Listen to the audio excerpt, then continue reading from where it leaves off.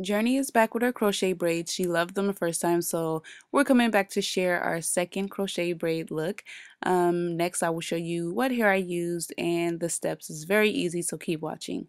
The hair I used was the dual braid water wave hair by Bobbi Boss, and it was $6.99, and I only used half of a pack. Not even half, but I cut the pack in half and used whatever I needed to make it as full as I liked.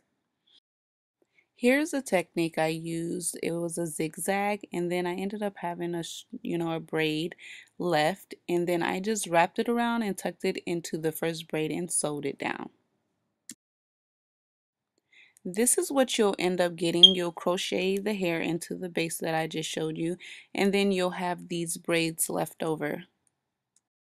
But don't worry, all I did was tuck them away by rolling it like a flat twist and bobby pinning them down. Use as many bobby pins as you need, or tuck it away your own way. You can French braid it, whatever. It's your hairstyle, do what you want. Then I cut and shaped it, and that was it. That's how you achieve this hairstyle. So that's the end result of it. You like your hair? Yeah, a lot. How much? Show me. Like, like that much. All right. Say bye. Give him a peace sign. Bye.